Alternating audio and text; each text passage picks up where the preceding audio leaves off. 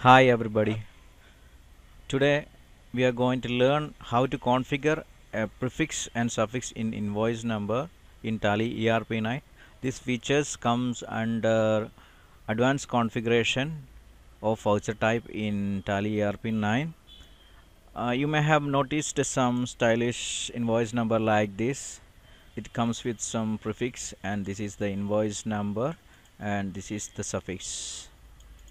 Here we have set the abbreviation of our company name Shisana Technology, and the suffix is the current financial year, and this part is incremental in nature, and that will increase every time. So let's learn how to do this stylish invoice number. To do that, you go to accounts info, voucher type, alter, and sales. We are going to change the voucher numbering style of sales voucher, and method of voucher numbering that must be automatic, and use advanced configuration. You have to set this yes. As in our previous session I have promised a detailed session on advanced configuration. That is what we are going to do now, and you set this yes, and you will have a new screen and it asking a starting number. So some company prefer to start invoice number from the beginning one, and some start from 10,000, some start from 1000. Here we are starting 101, and width of numerical part. This can be done if you just have a rough estimate how much invoice will have in a period. For us, around 10,000 invoice number will be there for an year. Here how many numbers are there for 10,000? It is 5. 1 2 3 4 5. So 5 is the width of numerical part, and prefill with 0. That is what I showed here, and the number is still 1, but we have prefilled with zeros, and the total width of numerical part is 5.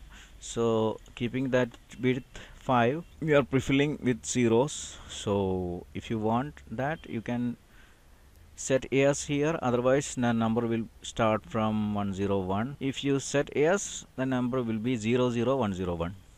Restart numbering means this is the new number system, applicable date, and 1st April 2015 we can start, and starting number, the same numbers must be entered here, 101.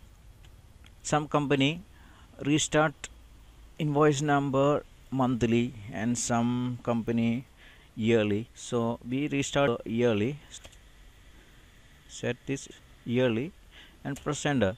Prefix details. Here this is the prefix SD slash. This is the prefix. You have to enter this here, and applicable date is the same, 1st April 2015, and prefix details is SD slash, and suffix details same date, 1st April 2015 slash 2015-16. that is the financial year. That is what we are using, and press enter and save. That's it, we have done that. Now let's check whether it is working or not. From the gateway of Tally, go to accounting voucher, and now we are in sales voucher type, and look at the invoice number. It start from SD/00 102. 1 2 3 4 5 digit is the numerical width of this invoice number, and this is the financial year we have set. You can set whatever you want.